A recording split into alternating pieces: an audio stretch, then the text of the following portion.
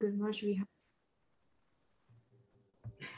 Thank you for joining the call. We have 14 devotees online.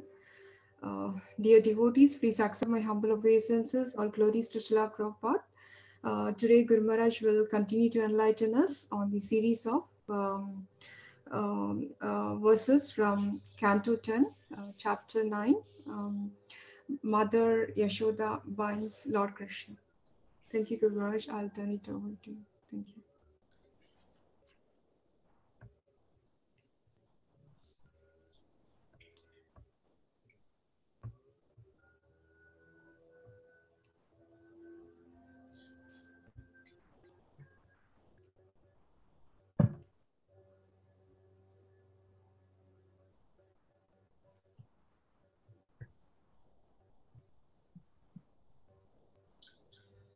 Bring the verse down to the Sanskrit.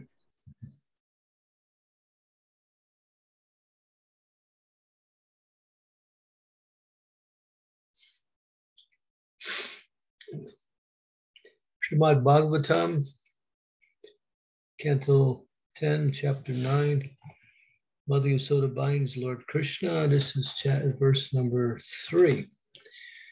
Shomam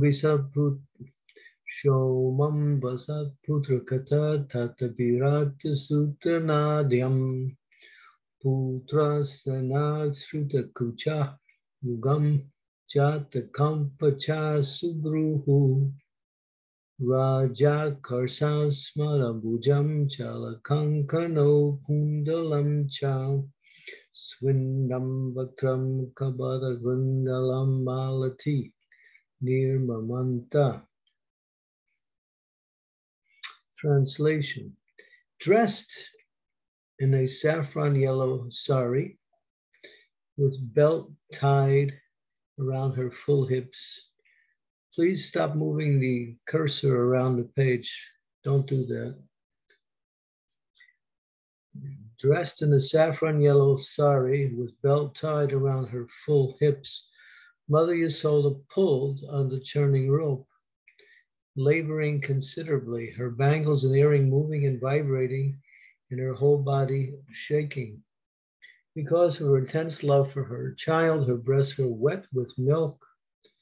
Her face, with her very beautiful eyebrows, was wet with perspiration, and malati flowers were falling from her hair. Srila Prabhupada's purport.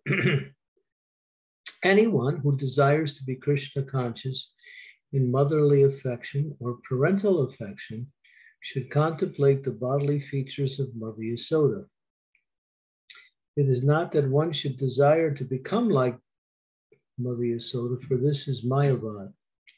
Either in parental affection or in conjugal love, friendship, or servitude, in any way we must follow in the footsteps of the inhabitants of Vrindavan, not try to become like them.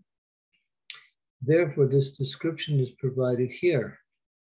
Advanced devotees must cherish this description, always thinking of Mother Yasoda's features, how she was dressed, how she was working and perspiring, how beautiful the flowers were arranged in her hair, and so on. One should take advantage of the full description provided here by thinking of Mother Yasoda in maternal affection for Krishna. Om Gyanti Midandasya Gina Jana Salakaya Chaksuam Militam Yena Tasmai Shri Gurave Namaha Shri Chaitanya Manobhistam Staptitam Yena Bhutale Swayam Rupa Kadam Mayam Dadanti Swam Pradantikam. Nama Om Vishnu Padaya Krishna Prestaya Bhutale Srimakti Bhakti Vedanta Swami Iti Namine Namaste Saraswati Deve Gauravani Pracharine Nirvishesa Sunyavari Pastyatya De Satarine Vanchakalpa Tarubhischa Kripa Sindhu Bevacha Titanam Bhavanebhyo Vaishnavebhyo Namo Namaha Jai Shri Krishna Chaitanya Prabhu Nityananda Shri Advaita Gadadhara Srivasadi Gaur Bhaktivinoda Hare Krishna, Krishna Krishna, Hare Hare, Hare Rama, Rama Rama, Hare Hare. So we continue with this narration from the 9th chapter of the 10th canto, describing Krishna's binding Mother Yasoda, which is the fundamental pastime that we focus on in this particular month. Krishna stealing butter, his mother chasing after him and binding him up. There are so many beautiful angles of description based on this particular pastime. And here we find another one.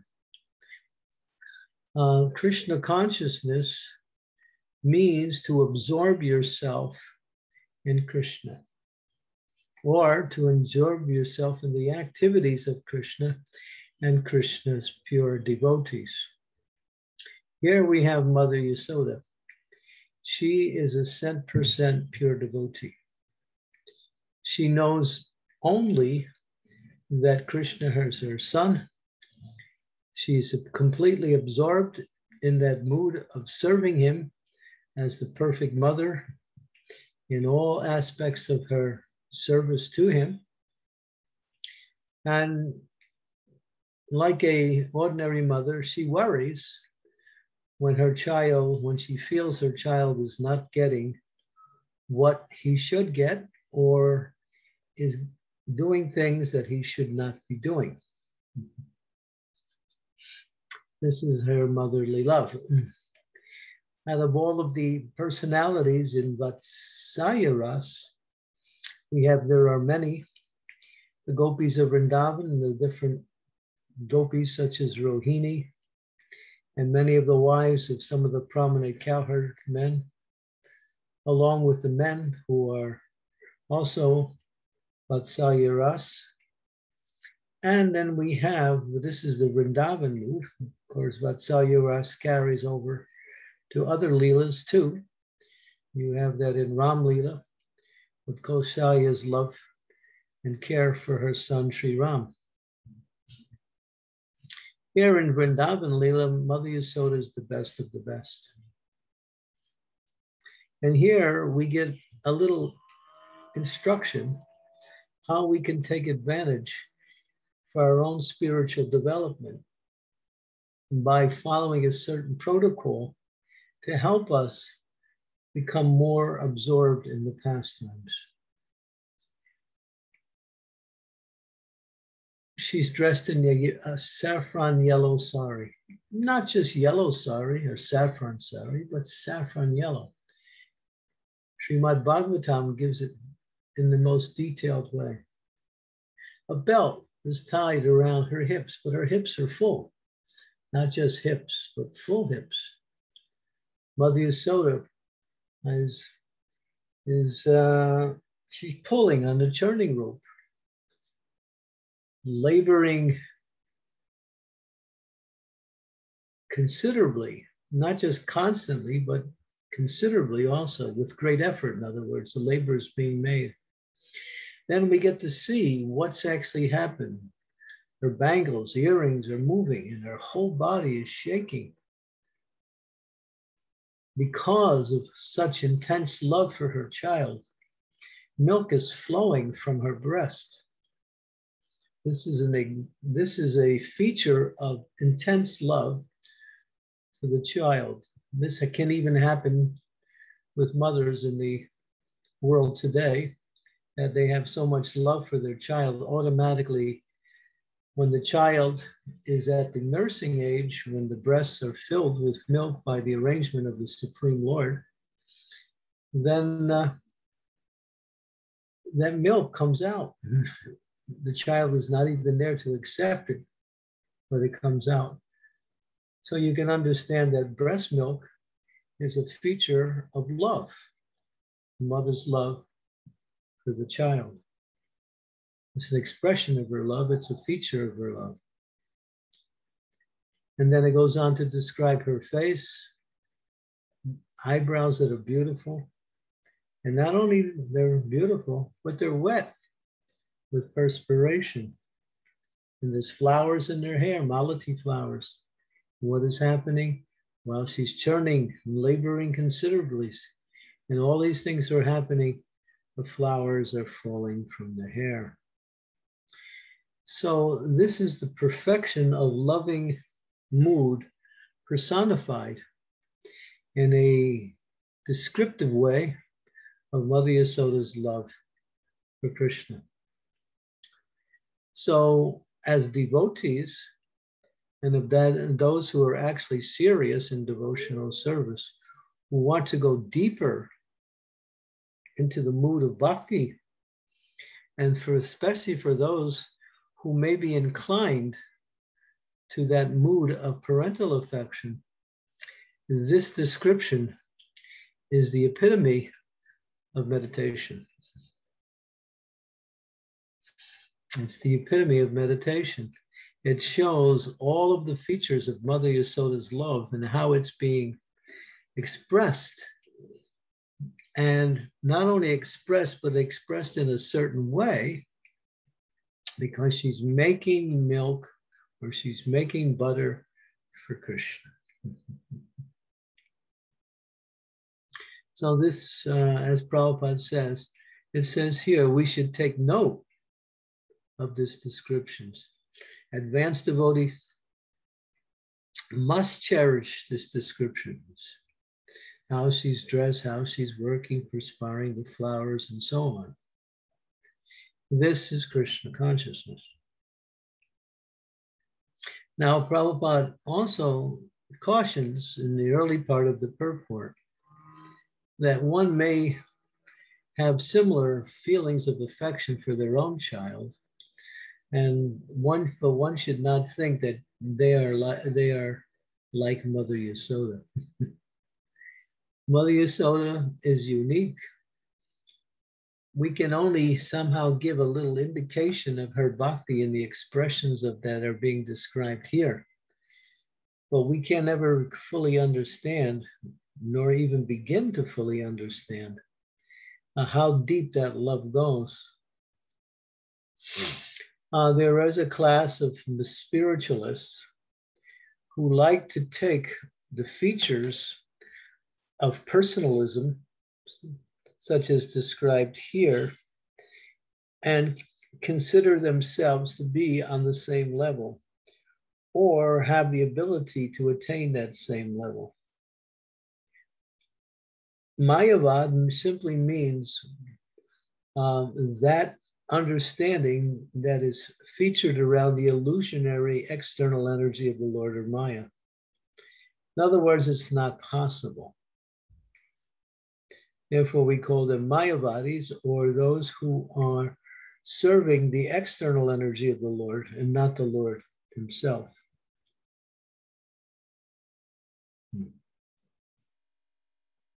So, and Prabhupada goes on to describe how this mood should simply be dispensed with, not only in parental affection, but in all conjugal love, in friendship, in servitude.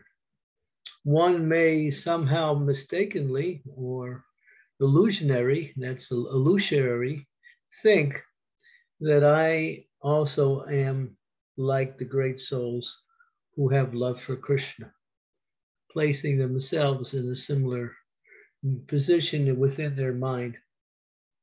They may even try to demonstrate that in life. When Srila Prabhupada was here in the year 1970, which was not too many years after he had begun the Krishna conscious movement, many devotees, and I use the word many, more than 50 at the time, had come together to form a club based on exhibiting the features of the eternal associates of Krishna in the mood of conjugal love, or Madhurya Ras, the mood of the gopis, or the mood of conjugal love of the gopis. Yeah. And it became quite a fiasco, a farce, and Srila Prabhupada wasn't completely aware of it when it began, and even when it continued on for some time, but when he did, he immediately called his senior devotees and said, stop it immediately. And they did, and that so-called group was broken up. So there is this feature of the conditioned soul. They want to be like the eternal residents of Vrindavan without having those qualifications. One can aspire for and meditate upon the mood of devotion of the great souls in any of the four rasas as mentioned here: parental affection, conjugal love, friendship, and servitude. And that is recommended. And by practicing devotional service seriously and then regularly, perfecting the quality of their service in all areas, and at the same time absorbing themselves and hearing the pastimes of a particular resident of the spiritual world, and glorifying that personality and the service they have and the mood of that service, one can make advancement in that same direction. And that when it becomes what we say, when it begins, it is called spontaneous devotional service, following in the footsteps of a great personality. But there is two things, anusharan and anuskaran. Anuskaran means to imitate. Imitation is cheap. People like to imitate, even in the material world, they like to imitate people who are very popular. There are people who like to, imitate politicians, movie stars, sports figures. And sometimes they become so absorbed in doing that, they actually take on some of these characteristics externally and imitate them in their life. Sometimes we even see that people like to do that in spiritual circles, imitate these personalities or even imitate great devotees of the Lord. But its imitation, as we mentioned, is cheap. And it is actually quite repugnant. It's something that is meant to be discarded.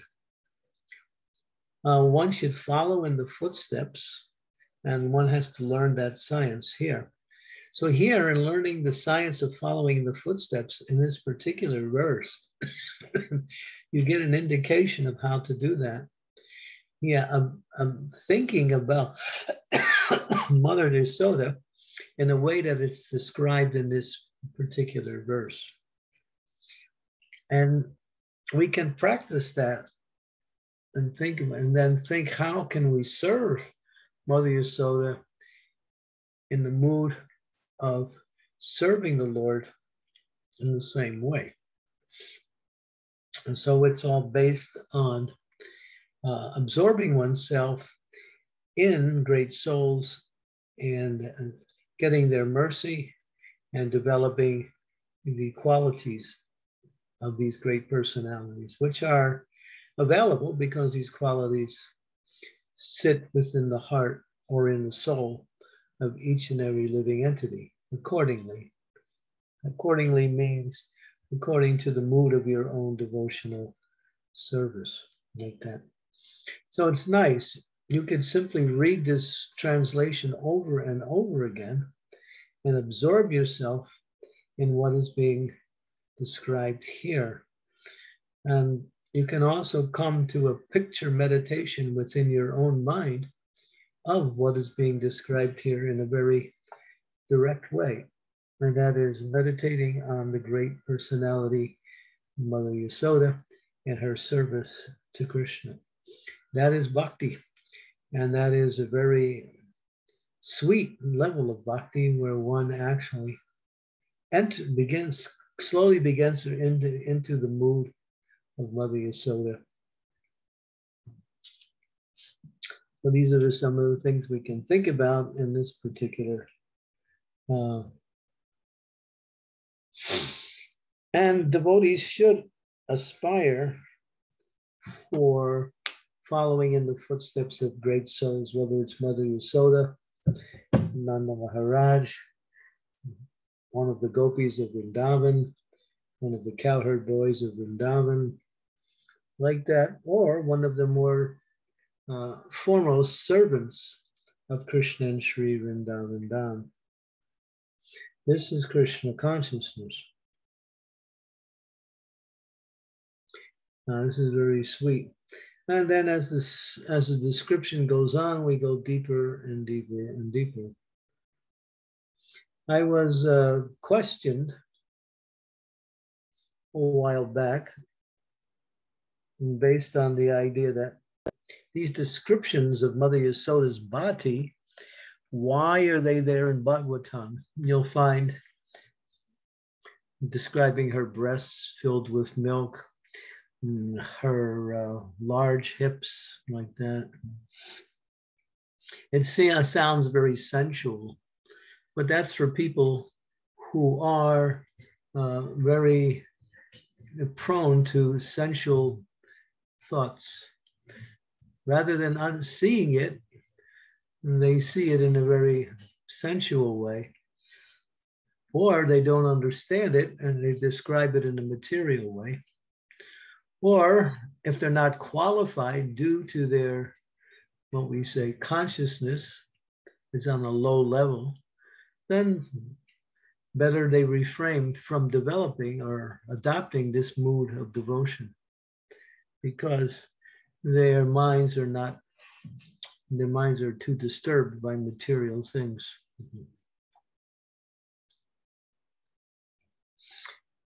So so I had to deal with and respond to people who took issue with the Bhagavatam for describing in detail the body of Mother Yasoda. But it's meant to enhance devotion and attraction, not sensuality.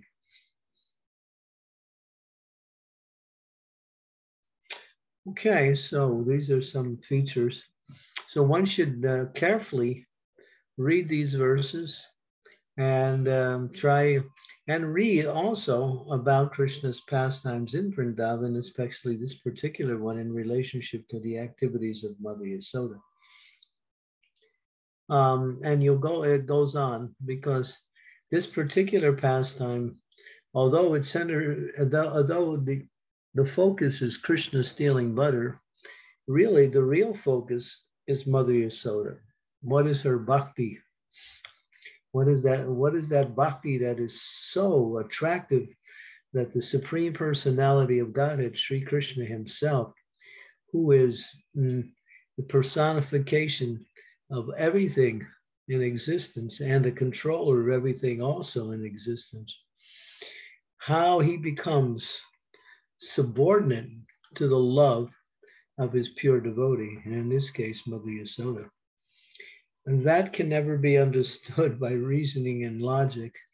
It can only be understood when one is absorbed in devotional service in the mood of Vatsalya Ras. You'll get a little indication of what it's like.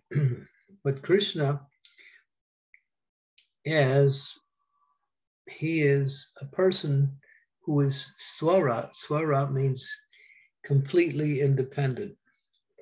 Now, if you read the first verse in the Srimad-Bhagavatam, Brahma Ida Adi Kabaye, and it goes on to the very last line, Satyam Param Jimahi. Swarat is one of the words in the very last part. Swarat means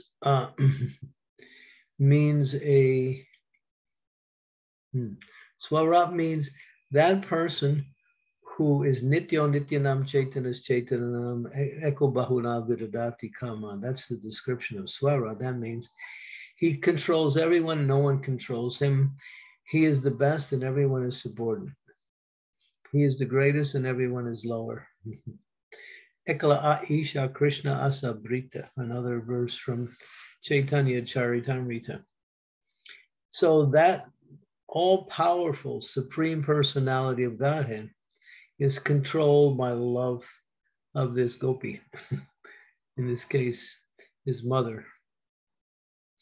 So that is the most amazing and undescribable feature that it says if you can understand that, then you are taktva deham purna janmani 90 mameti sorjanam. You're back home, back to Godhead. There's no question. You made it. If you can understand completely how Krishna is controlled by the love of his devotees, not just theoretically, but completely, then you have reached pure Krishna consciousness. Okay, so I'll stop there and we'll open it up for discussion, questions.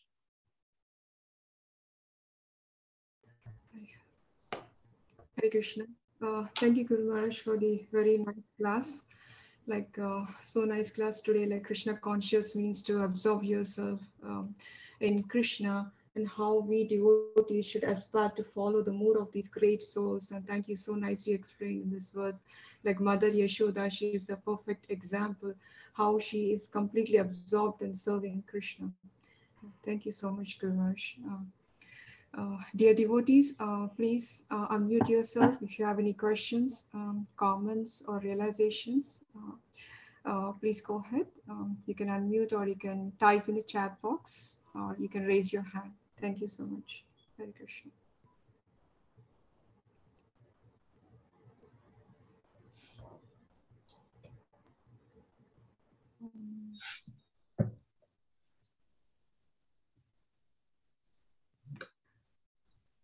I don't see any questions.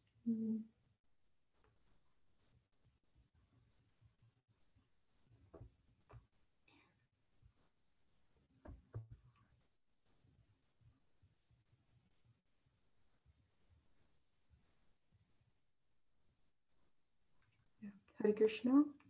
Dear devotees, if you have any comments.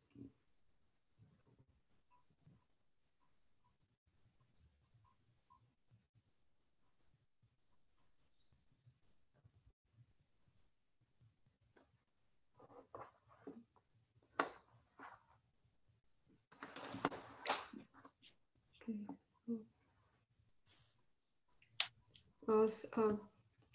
Yes, Deepti Mataji, please go ahead. Sorry. Hare Krishna, Guru Maharaj. Please accept my humble obeisances. All glories to Srila Prabhupada, all glories to you, Guru Maharaj. Thank you so much. Hare Krishna, Jai Ho. Hare Krishna. Sorry, I forgot to change my name, Guru Maharaj. Because of the work, I have to keep my material name on the Zoom. So it's also a very nice name. Thank you, Guru Maharaj. Guru Maharaj, I have just one question regarding Devaki Mata. So every time we hear about Yashoda Mata and Krishna's love, what about Devaki Mata? Why is it not like described so much? Because Krishna went after killing Kan's mama too. That is described. Is it? Oh. Krishna's Lila Purushottam. Okay. Lila Purushottam means that he performs his activities in the mood of Lila in Vrindavan. So that centered around Mother Yasoda. Rohini's connection with Krishna was just in the jail cell. When he appeared to her in her Aishwarya Bhav, in his four-handed form, dressed in the Vishnu manifestation of himself. So there's not much to that, except what's described in the very beginning of the Bhagavatam, when Krishna appeared to her And then there is some details of her, how she reacted to that. But so there's a lot, there's quite a difference, both in activity and in mood between the two. Activity is that there was very less chance that Devaki and Vasudeva, and that came out later, when Krishna saw Devaki and Vasudeva at Kurukshetra, he apologized to them. He said, "You are actually my mother and father, but I never gave you any time."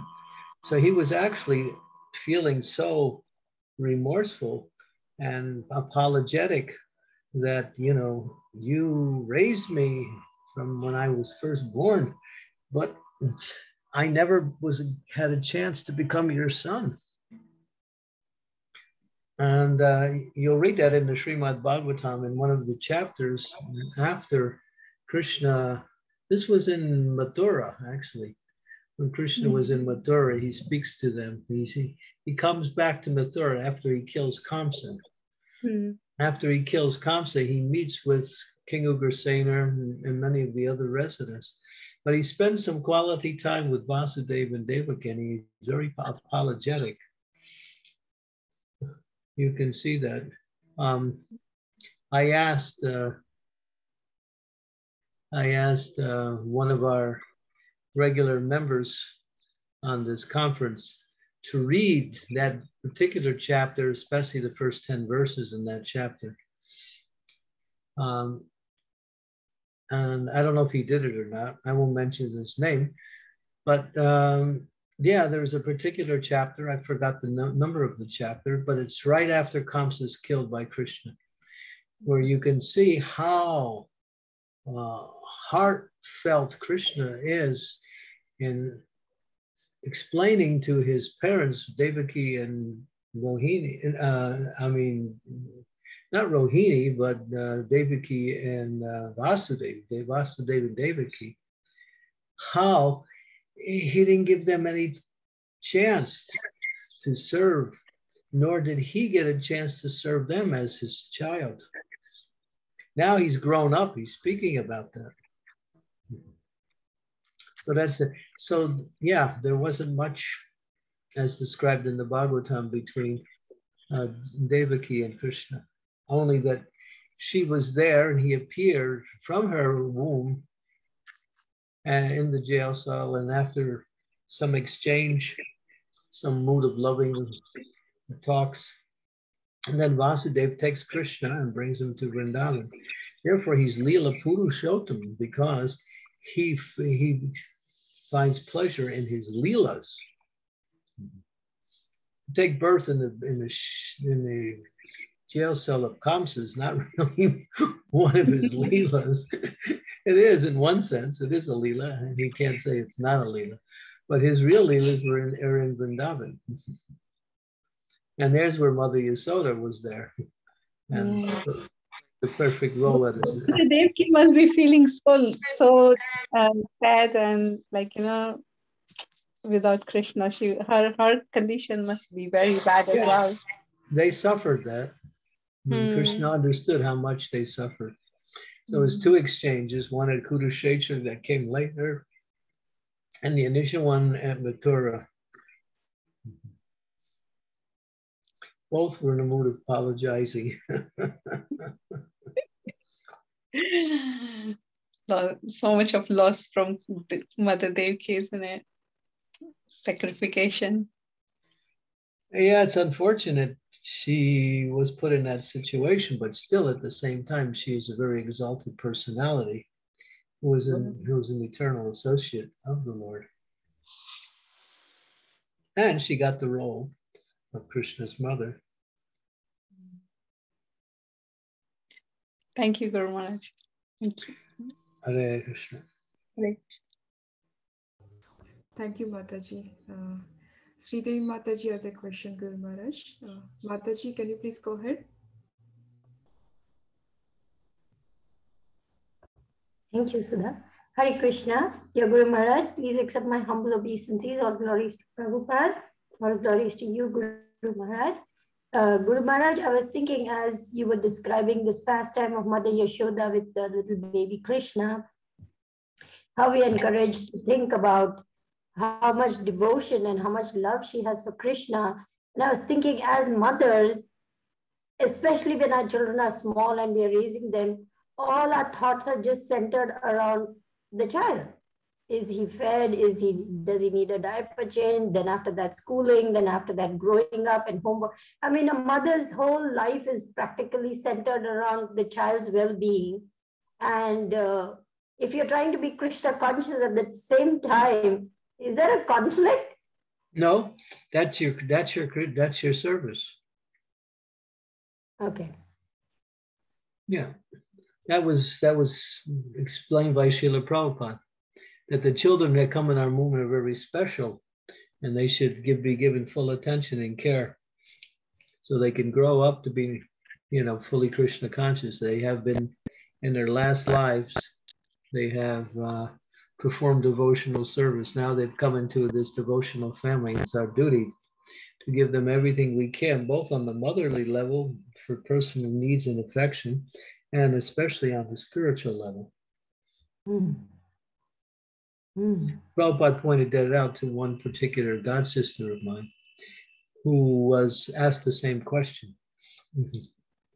Where should she place her time and energy? In her service in the temple or in her child?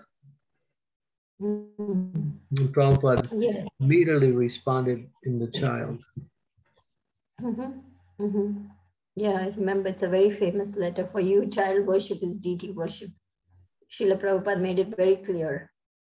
He said child worship is more important than deity worship. He didn't say it was deity worship. No. He said for you, child worship is deity worship, I think. Let's see. I know where the quote is on the calendars when they put out these daily quotes of Srila Prabhupada, but I don't know where I can try to pull it up online by Googling it, Guru Maharaj. Yeah, actually, it doesn't really matter because it makes the same point. Right, okay. The second thing I wanted to say, Guru Maharaj, is this pastime where, or rather where Sukavaha was, feeling a little sad for Mother Devaki. And the Lord says that to his mother, and in my next Leela, you will become my mother and you will enjoy all my childhood pastimes, when he comes as Balaji. And that time, his mother is Devaki, and she enjoys all the childhood pastimes, raising him and bringing him up like that. That's what I remember hearing about Lord Balaji.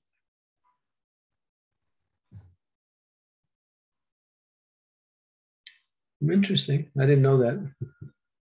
Yeah, I can research it for authenticity. But yes, we would like to get a reference with that in order to authenticate it. Right. Yeah, it must be authentic. It's an important point. Yes, Guru Maharaj. I will look it up to see if I can find an authentic source for that. Okay. Thank you very much. Thank you. Yeah, thank you, Mataji, for the very nice question. Even I had that lingering in my mind, like when it comes to taking care of kids, which is like more important. So Guru Maharaj, like in regards to that, I have a question, like Sudha, you have to speak a little louder, and your voice is too far in the background. Okay, sorry, Guru Maharaj. Is it better? Now? Yeah. Okay, so Guru Maharaj, even I had that question always lingering in my mind when it comes to taking care of kids, and surveys, like which is like more important. And also like, as you mentioned, like child worship is more important. So Guru Maharaj, if I understand, like the mood, again, like when we take care of the child, the attachment not come, right? So again, it should be in the mood to make them Krishna conscious. What's the question again?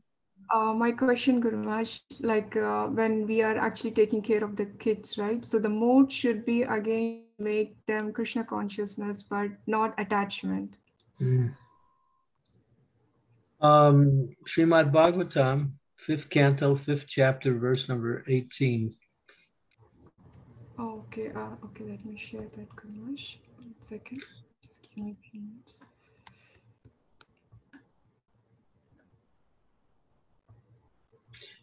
5th canto, 5th chapter, verse 18. I believe it's 18.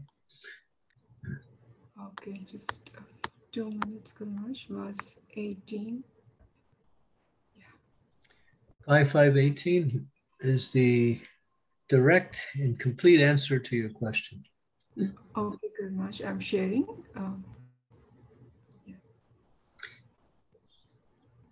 It's the right one, Guru Maharaj, 5.5.18. Yeah. Okay. Okay. Read. Oh, okay, Guru Maharaj. Translation. One who cannot deliver his dependence on the path of repeated birth and death should never become a spiritual master, a father, husband, a mother, or worshipable demigod. Should I read Papa? Yeah. Well, let's see if we can here. It says, Okay. yeah, so it's clear.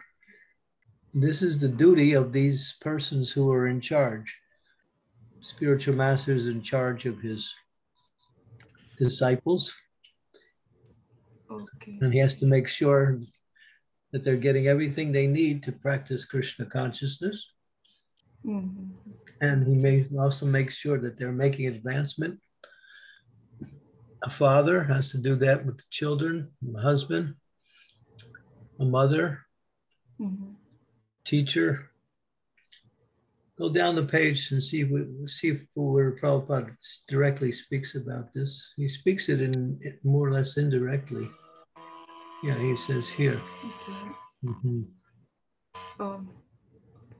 Last paragraph, Guru Maharaj. You want me to read this?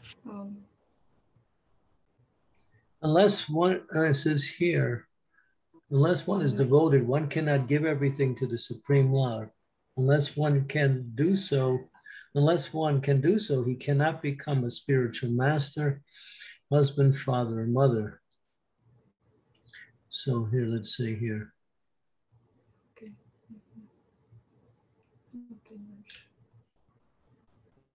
First, the father, spiritual master, or husband must be able to release the dependent from repeated birth and death. He cannot do this. He plunges himself in the ocean of irreproachable and unlawful activities. Everyone should be responsible, take charge of dependents, such as a spiritual master takes charge of a disciple, the father takes charge of a son. That also includes a mother taking charge of the children. All these responsibilities cannot be discharged honestly unless one can save dependent from reproach. In other words, if you're not engaged in trying to save or bring your children to Krishna consciousness, you're not acting in the role of a parent. You may be loving and doing so many things on the bodily level, but what does that mean? They simply take birth again and have to suffer again in the next birth. So this is a responsibility for those in these positions. So yeah, you have children, it's your duty. And when you also encourage your children to follow you as their benefit for them. Similarly, I would also add, I'm just going to add something here for everyone, that, my effort to make you all Krishna consciousness is taking on different angles. So try to cooperate with that.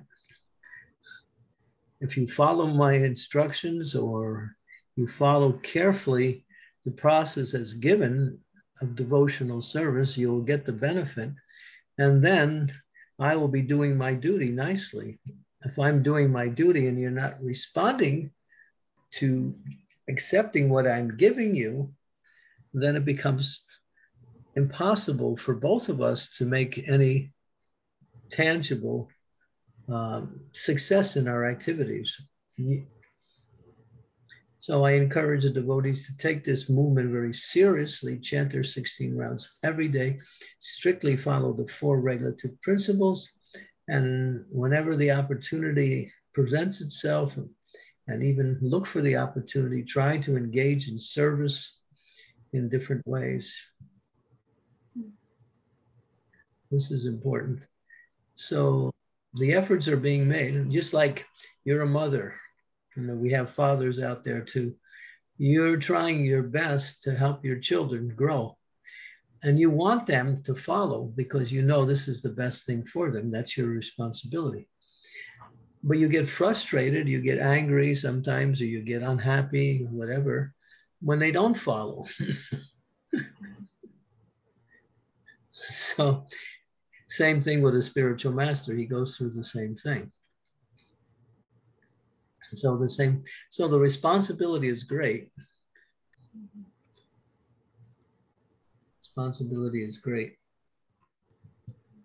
In any position where others are dependent on you for their success in life, that is a great position. It's a responsible position, and one has to be qualified to accept that, and one has to be able to know how to lead their disciples or their children. So in one sense, the mother and the father are also spiritual masters for the children. They have to take what their spiritual master gives them and apply it in the teachings and guidance that they are using in order to guide their children, to instruct their children, to uplift their children. Yeah. Great responsibility. This verse illustrates that. Mm-hmm. It's not a small thing. So take it seriously. And from the age of 5 years old to the age of 15, these are the ages where the children learn the most. This is the age where you have to become very, what's the word? Strict in giving instructions and guidance like that. After 15 years old, then you become their friend and deal with them on a more friendship level. What between 5 and 15, this is called the formative years, the development years, the years that they pick up everything that they will use for the rest of their life. And this is Chanakya Pandit's clear delineation of how a child is meant to be guided in the different stages of development. When they're a baby, between 0 and 4 or 5 years old, they're very kind, sweet, loving, making sure they don't hurt themselves, guide them, tolerate whatever mistakes they made. But once they get 5 years old and older, then you have to, as they say, lay down the law.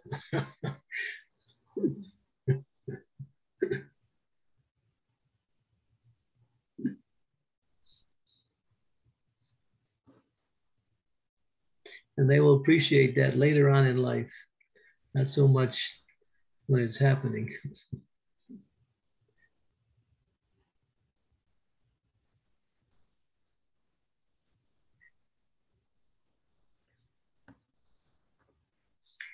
The life raft is thrown. Now you have to catch it.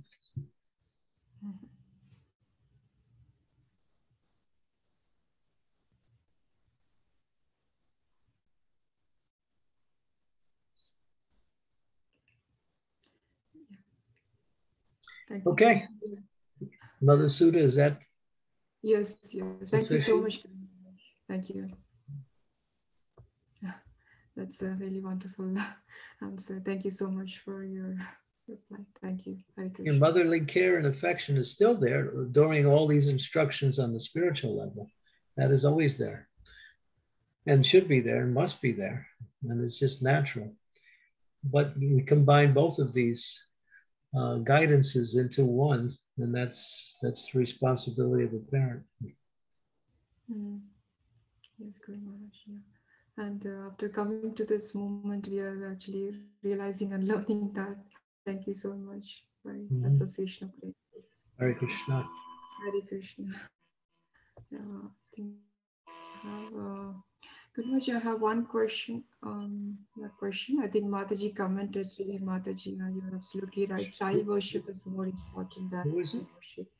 Sridevi Mataji commented, Guru Maharaj, you're absolutely right. Child worship is more important than deity worship is a correct wording. Thank you very much for taking on this grave responsibility to say. Yeah, yeah, thank you, Guru Maharaj. I don't see, dear devotees, any questions? Please go ahead and Sridevi Mataji ask. raised her hand. I think Mataji.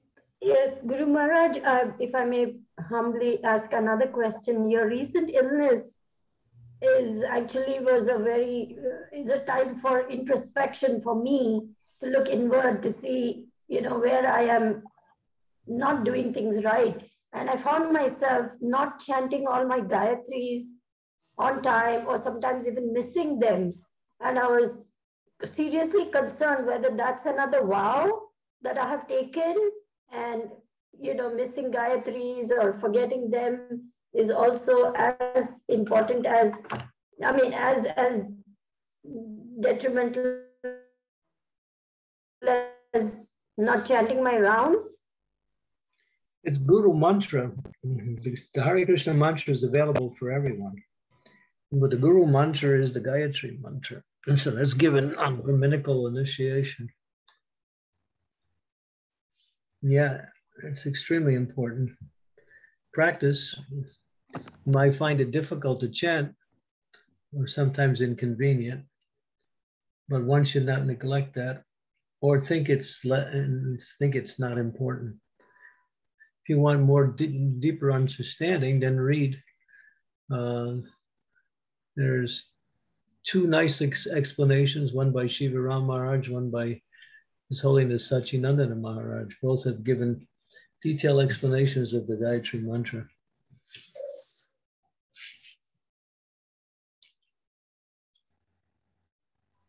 Very important. And how to remember the right times to chant? What are the best times to chant the three times a day? Well, we say morning, noon, and evening. If you really want to get right down to it, you get the Gayatri app. It's an app called Gayatri, and it gives you, according to the location you're in, the actual Gayatri Titi. But the best thing to do is before your rounds in the morning, chant your morning Gayatri. The second time is before you take prasadam, lunch, chant your noonday Gayatri or middle day Gayatri. And the third one is, these are kind of just a general one. The third one is make the last thing before you take rest at night, chant Gayatri. The times may be a little bit different than the actual titis, but these are ways to keep it connected to a routine. Yes, Guru Maharaj. Thank you very much. My humble obeisances. Hare Krishna. Hare Krishna. Yeah, thank you, Guru Maharaj. Guru Maharaj, I have just one question. If it's okay, can I ask? Yeah. So Guru Maharaj, like you mentioned, like we must follow in the footsteps of inhabitants of Vrindavana and not try to become like them. Could you please a little bit explain, like not try to become like them, but follow the footsteps of inhabitants of Vrindavana? I think I explained the details, and just go back over the tape and listen, because I gave a lengthy explanation of that. Okay, Gurumaharaj. Yeah, sure. Maybe I have. But if you really want it explained, then get Shivaram Maharaja's book called Spontaneous Devotional Service. Okay, Gurumaharaj. It's a small book, about 70, 80 pages. It gives a nice, detailed explanation of spontaneous devotional service. Okay, Gurumaharaj. Yeah, but it's there in this class. If you go back over, you'll find it in there. Yes, Gurumaharaj. Definitely, I'll go back and listen again. Maybe I was a little bit inattentive. Thank you so much. Yeah. Okay, thank you. Thank you. So, Gurumaharaj, okay. I don't see any questions. So we'll stop here. Yes, okay, Gurumaharaj. Thank you so much. Thank you very much. Thank you very much for your association. Thank you. Thank you, dear devotees. Thank you for joining the call. Vancha kalpatarupesya kripa sindhu vyocha patitanam pavanebhyo vaishnavebhyo namo namaha. All glories to Srila Prabhupada, Jai Srila Prabhupada. Thank you, Guru Maharaj. Thank you, Guru Maharaj. Hare Krishna. Hare Krishna. Did you get my email, Shrimati? No, Guru Maharaj, I didn't get any. I sent you one this morning, about maybe just before our class started. Yes, Guru Maharaj, now I see. Yeah. Shamala Shakri Mataji sent me to Guru Maharaj. She sent me a copy of this information. I'll share with the group. Okay, thank you. Thank you, Guru Maharaj. Okay, Hare Krishna. Srila Prabhupada ki jai. Jai. Guru Maharaj, Hare Krishna.